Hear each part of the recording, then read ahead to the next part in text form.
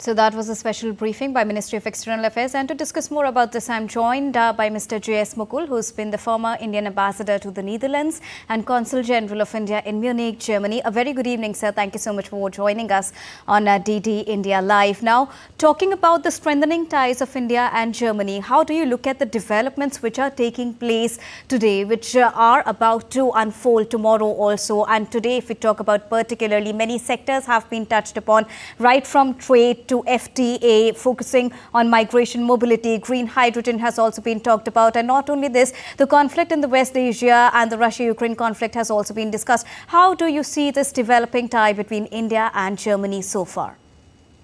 Well, thank you for having me.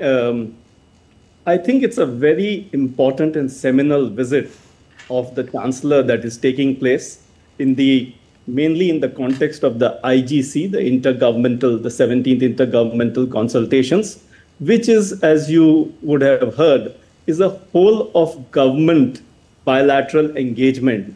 And I think we were watching the press conference of the Foreign Secretary. I think there was hardly any area that was left out. Also, it is very important because the timing of it, because while India and Germany have been strategic partners since 2000, we are entering the 25th anniversary of this partnership. And also, Germany being an economic and technological powerhouse in Europe, we are also, I think, celebrating the 50th year of Indo-German science and technology partnership. Now, all these things make it very opportune. And I think it is very heartening to note that on the German side, they have brought back the Asia-Pacific Conference, the APK 2024, to India after more than a decade. I think, again, in this framework, more than 650 top business CEOs and others as part of the CEO forum were present today. So I think this is the setting, and not to forget the defense cooperation, which will happen tomorrow, which you referred to. This is a 3-day visit, started yesterday and will go on till tomorrow, when the Chancellor goes to Goa. And we have 2 German naval ships, the Baden-Württemberg, frigate Baden-Württemberg, and the supply ship Frankfurt am Main, visiting Goa on a port call as part of an Indo-Pacific deployment, which then takes the ships to Southeast Asia and beyond. So I think if you look at the overall framework, it is, while the Chancellor has been a regular visitor and the 2 leaders, Honorable Prime Minister and Chancellor, have been meeting regularly, I still think this is a very important visit, which you could also see from the outcomes. Now, if you look at just very briefly the outcomes of the discussions, 18 agreements were referred to, have been signed. 8 of them were exchanged in the presence of leaderships. And these are very far-reaching agreements, like, for example, the Mutual Legal Assistance Treaty in criminal matters. Now, that will help facilitate the counter-terrorism cooperation and in terms of handling other criminal activities. Similarly, there has been further focus on other areas. Science and technology was mentioned. Now, science and technology, Germany, as I pointed out, is a technological giant. And as part of this focus, a lot more is proposed to be done. In fact, the Honorable Prime Minister, in his speech at the APK 2024, summed it up, I think, by saying that this strategic partnership is now is being strengthened further, is becoming comprehensive, and I think it provides a new momentum to Indo-German relations going forward. Today's discussion also touched upon the defense cooperation aspect. How do you look at that, and how do we assess that in the light of India's position at the global forum right now? I think it's very important, both in terms of the optics. While India and Germany have been having naval exercises, I believe, since 2006, the timing of the visit of these 2 naval ships, and in context of the Indo-Pacific strategy of both India and Germany, I think there's a lot of similarity there. They both view the Indo-Pacific as a region that should be free and open, And that, I think, is the message coming along strongly through this. Of course, there will also be discussions. There would have been discussions in the IGC with regard to other areas. In fact, if the public speech of the Chancellor at the APK 2024, he also referred to Airbus supplies and other specifics that are happening with regard to cooperation in the field of security and defense going forward. Particularly as well, from the IGC to the Asia Pacific Conference, multiple domains have been touched. And if we talk about all of them, these includes IT, labor, R&D, defense and skill, which we briefly discussed. Now, if we talk about trade particularly, India and Germany's bilateral trade was valued at $33 billion in the year 2023 itself. What sort of a boost are we expecting from today's bilateral, with migration mobility being a key point here, sir? I think the two German documents that have been announced, of course, these are German documents. One is Focus on India. I think it is only the second country with which Germany has entered into this kind of has laid out this kind of a strategy. And the second document was the skilled manpower or skilled labor strategy. And India there, I think, is the very first country with which Germany has laid out this kind of a document. Now, both these augur very well for our economic and commercial cooperation. Yes, you're right. The bilateral trade is 33 billion. I personally think there is a lot more scope. And these two documents or strategy documents which the Germans have put forward will help take this forward. In addition to that, there has also been a clear expression by the Chancellor at the APK summit in his speech there that Germany supports the EU-India FTA as soon as those negotiations start. And I recall the Chancellor clearly saying that we can, if given the political will on both sides, and this can be wrapped up in months rather than years. So I think these are very, very positive signals on the economic and commercial side. Plus, there is also the German investment angle. There is a cumulative investment, I believe, of $15 billion in India, the German investment. And that also, I think, will get a boost because the Focus on India strategy also signals the support of Germany to India's to our own Make in India strategy. And I think the confluence of those two will really help in taking our economic, commercial, trade and investment relations forward. And when we talk about trade and investment and the relation between both the countries, FTA is a very important part because that has also been discussed upon. German Chancellor today also said that he strongly favors India-Germany FTA, saying that Germany has become India's most important trading partner. And on the other hand, before that, Commerce Minister Piyush Goyal also said that respect is important to expedite the FTA process, which will be of mutual benefit. How, according to you, can it actually benefit both the countries, especially India's market penetration in the European Union sector?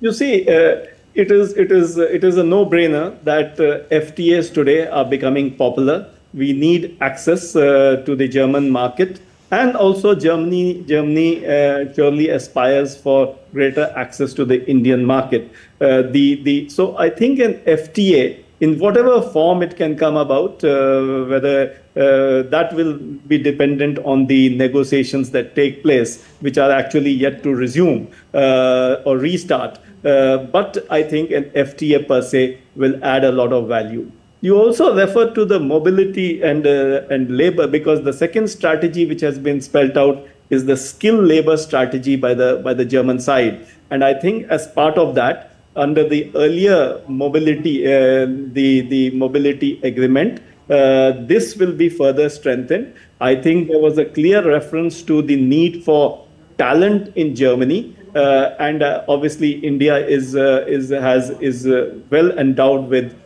talent of our professionals. There was also the data provided that the Indian diaspora, or the number of Indian professionals, students, skilled workers, has reached 250,000, or 2.5 lakh figure, which actually has doubled in the last 4-5 years, showing the kind of momentum and growth there is, of which, of course, there are 50,000 students.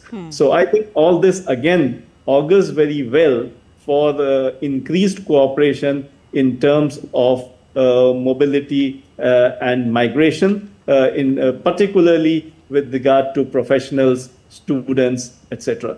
And so when we talk about it, adding to their talent pool would definitely increase our talent areas also. That will help somewhere in strengthening the Make in India initiative also, don't you think, sir?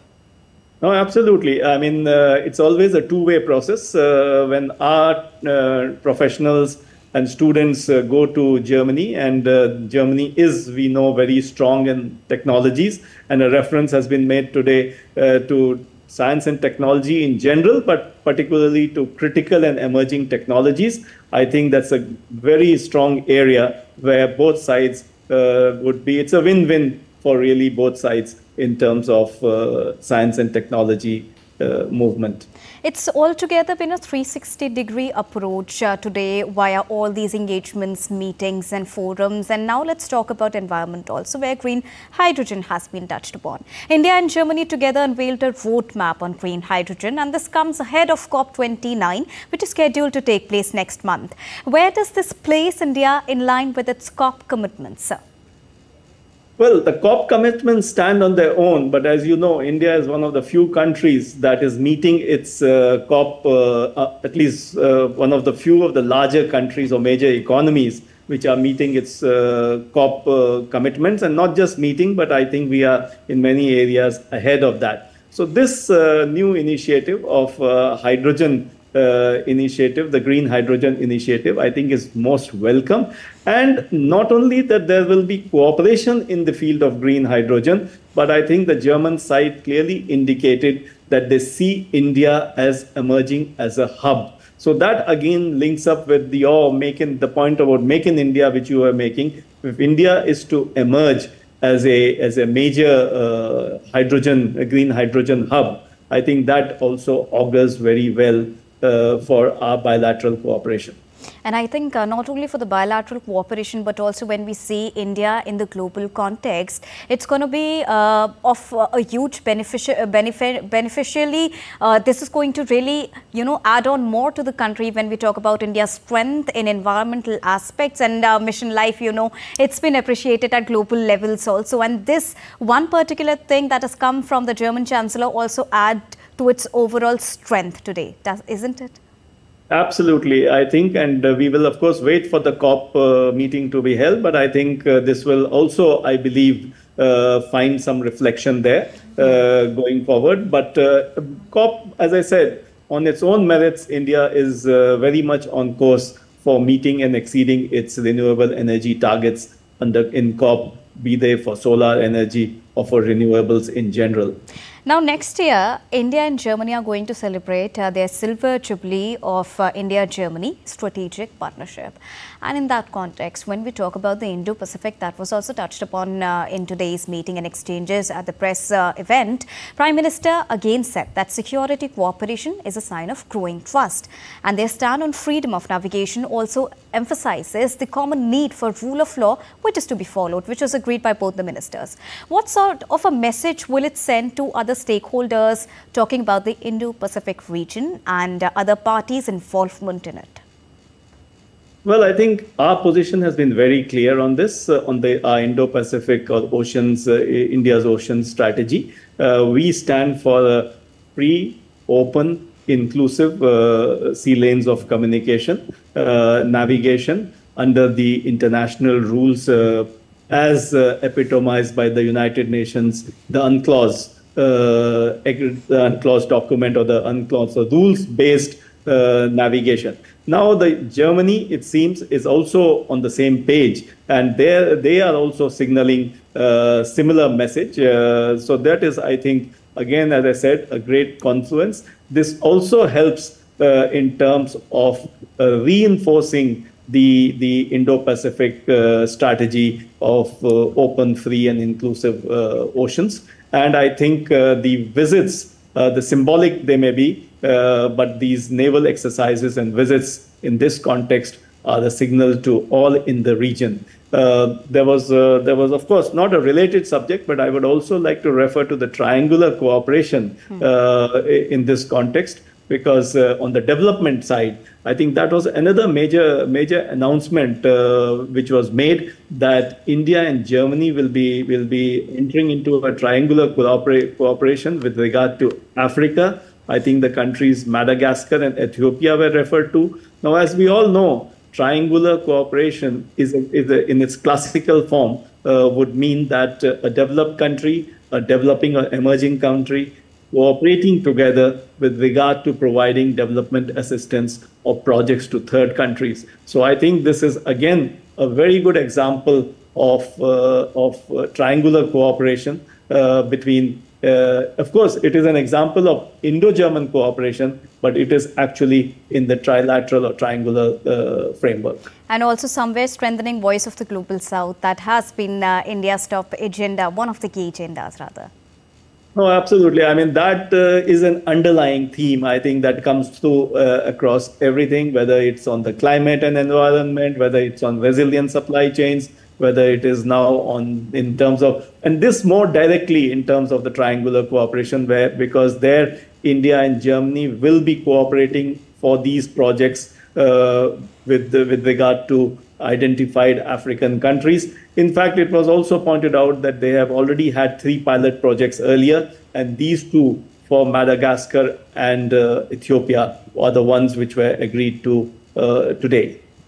And overall, this discussion, I think, would be incomplete if we don't talk about what Prime Minister once again reiterated on the ongoing conflict and the geopolitical tensions.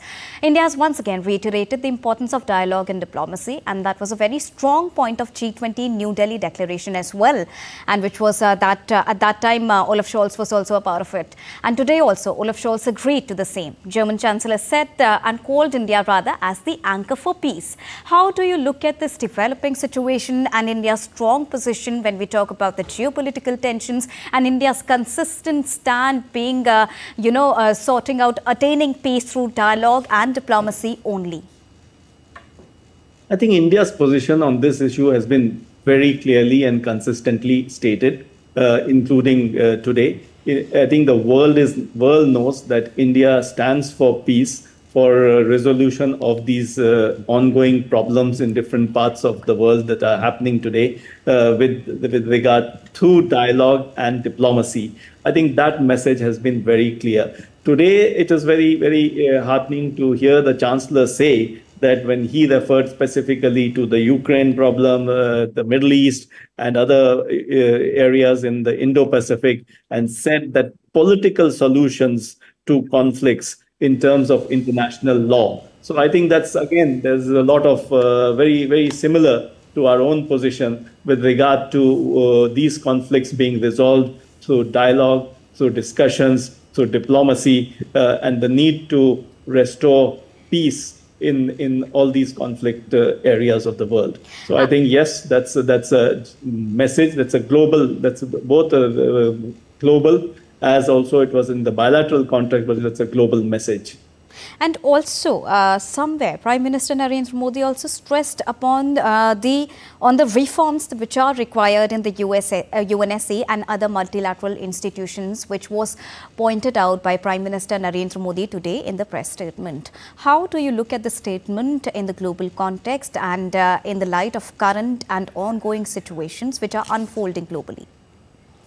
See, we are all aware that many of these multilateral institutions were crafted in the post-World War II scenario of the 20th century in the 1940s, 50s, etc. And therefore, they have outlived their relevance in the sense they don't reflect ground realities today. They have not kept up with the changing needs of the times. And therefore, today we say India stands for, well, we have always been strong supporters of multilateralism. Today we stand for reformed multilateralism, starting with, of course, the United Nations and the UN Security Council's expansion in both permanent and non-permanent members. Now, there you know that India and Germany are part of a G4 grouping along with Japan and Brazil for membership, and of course the African the representation to be decided by the Africans for permanent membership of a reformed UN Security Council. Now we know that many of these multilateral institutions have been ineffective in recent times. Just to give an example, there are these conflicts going on in Ukraine, in the Middle East, elsewhere, where the UN Security Council has proved ineffective. The World Trade Organization is dysfunctional because of the dispute settlement mechanism not working. There is a crying need for reform of the IMF and the World Bank in terms of the voting and quota shares. We saw during the COVID pandemic that the World Health Organization came up short. So all these and many more need reforms, the international, the multilateral organizations. And I think that is what the Honorable Prime Minister clearly spelt out when he said that they don't reflect ground realities and they need to be reformed. So I think, and as I said, India and Germany are obviously part of many of these, in particularly the UN Security Council, where we are part of the G4 grouping.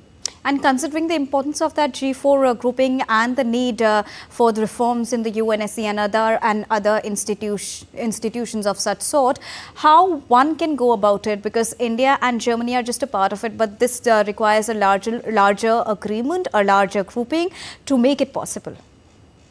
Yeah, absolutely. This requires a vote of the General Assembly for reforms. 2/3 members of the General Assembly, and also in the Security Council, including all the permanent members, the veto-holding members.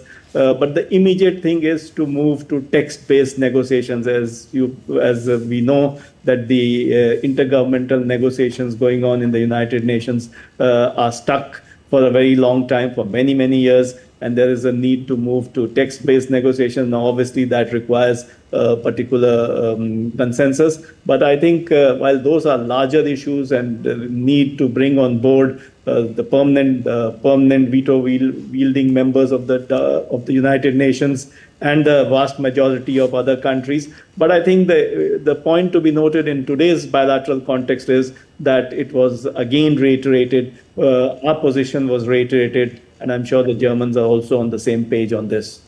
And also one of the highlights that has been of today's presser is that India and Germany both are discussing a logistics support agreement also. Can you tell us the importance of this and how are we looking forward to it?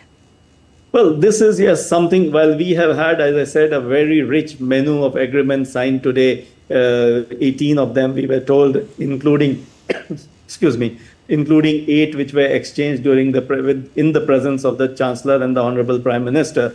This is something for the future. Now, obviously, like the FTA, this is something that we will know. But the broad point is that this will certainly also help in terms of strengthening our bilateral cooperation, the logistical support agreement, as and when that is negotiated and it comes about.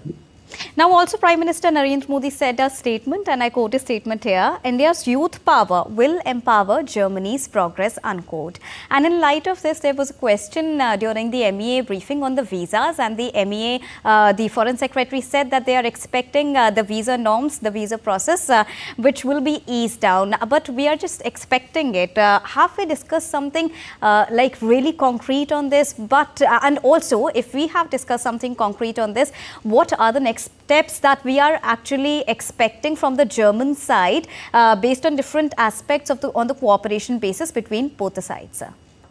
No, obviously when the Germans are talking of the strategy for skilled labor, skilled manpower strategy, movement of requirement of talent which is available in India. So as again the Foreign Secretary mentioned in the briefing, this can only happen if the visas are eased, because I mean there's no possibility of travel, whether it's students, it is IT and other professionals, it is our skilled manpower. So obviously this is something also again for the future, and I'm sure the two sides are engaged on this. It's a complicated issue because visa in Europe, as you know, is under the Schengen regime. It is not a purely bilateral Indo-German issue, because this brings in the whole of Schengen countries, which are a large number. So that is why I think but the fact that Germany has outlined, and Germany as one of the major powers and one of the strongest countries in the European Union, has spelt out this skilled manpower strategy of theirs. I think that would be a major input going into the futuristic visa regime, but that will remain to be seen, because it will also involve a large number of other countries. All right. Thank you so much, sir, for joining us and bringing us a rounded perspective in understanding and decoding the development that has taken place throughout the day between India and Germany during Olaf Scholz's visit to India. Thank you so much.